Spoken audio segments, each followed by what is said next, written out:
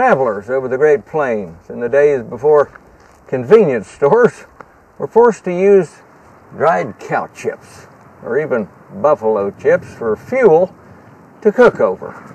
See, wood was scarce and sagebrush was hard to light, but poop was plentiful.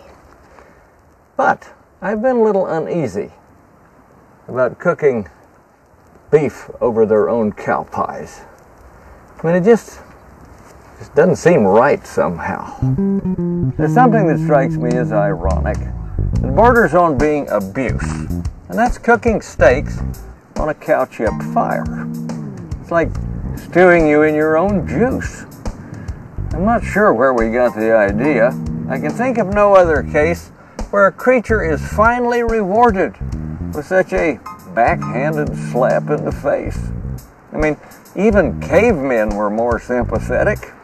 There's no record they cooked on a stool as much as a mastodon munches. Couldn't have been lack of fuel. I'm a great fan of barbecued chicken.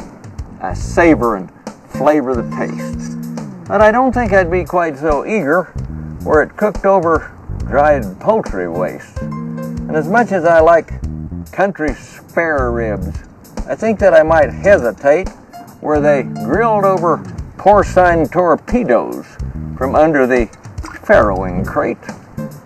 There are chips of all kinds in abundance, from poker to micro to monk.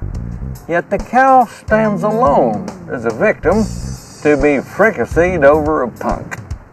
We can blame it all on the Indians or custom or westward migration, but putting yourself in a cow's place, that's really not much consolation.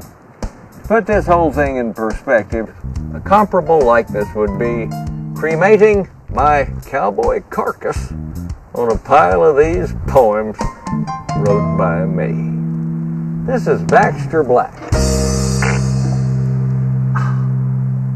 from out there.